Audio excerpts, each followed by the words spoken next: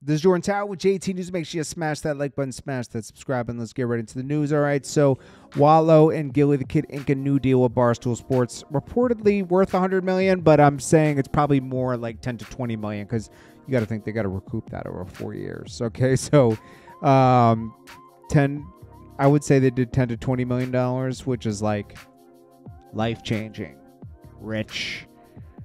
These guys don't have to worry about money. They don't have to worry about too much stuff, okay? They just got to keep doing their endorsement deals, keep doing great podcasts. Salute to them. They're a great duo. And I'm glad Gille found his way in music. It's great. Love it.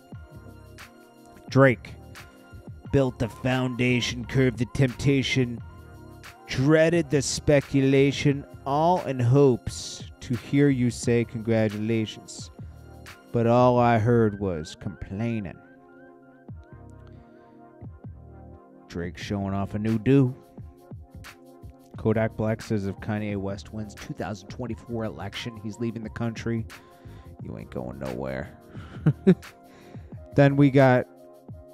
So I didn't know this. Jeezy was detailing that he had a beef with Drama because LA the Dark Man, who was managing Drama at the time, was in his ear. I like LA the Dark Man too, so don't get me wrong. I think he's cool, but something happened there between him and Drama, and I guess Jeezy said he was in his ear, and like they added some kind of beef. It just spilled into something at a club or something. And I don't know. They had beef for a while, Drama and Jeezy. I thought it was over Gucci Man. Jeezy putting Gucci Man and Jeezy on the phone because he called Gucci Man in jail and sidelined Jeezy like into trying to make peace. I think that was in 2013. When did they have beef? That's what I want to know. I guess it was a few like years after that. I think that was like the last straw for Jeezy right there. But I'm glad to see them working again because Drama brings Jeezy back to being Snowman. When you think of DJ Drama, you think of Jeezy.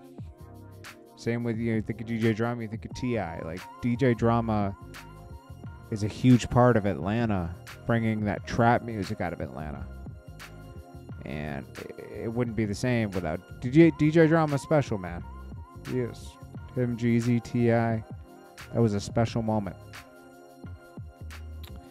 Little Baby is gifted 80K supposedly by Twitch streamer CNAT, but it was fake money. I mean, you could tell. I know what fake money looks like. It was fake money. It's like too white, too crispy, papery, but it was good for the stream. Little Baby played along, and CNAT's been doing some good streams, man, I gotta say. So shout out to him. Howard Stern wages war on Kanye West, compares him to the big, to Hitler. And Howard Stern's lost his marbles in the past 5 years anyway. So, I used to be a big Howard Stern fan, listen to all his interviews. He has to have the best interviews. He got too political in the past 5 years, I would say, and actually 6 years, I would say. And, he kind of lost his marbles after that. Like, when people get too political, I'm just not into it anymore. I'm not into politics like that, So when you get too political, I'm listening to your show to not hear about politics. I don't want to hear about politics. I hear about that too much. I want a break, I just want to, like, chill. I want to hear some entertainment. I want to hear some laughs. Howard Stern, Joe Rogan took his spot.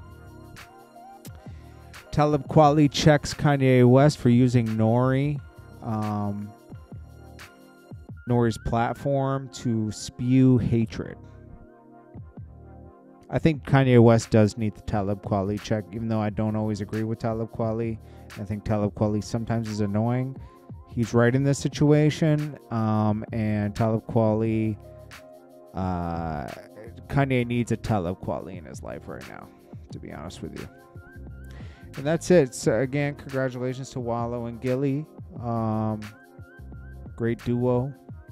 And very happy for them to get that deal. It's great to see people's hard work pay off. It's Jordan Tower with JT News. Peace.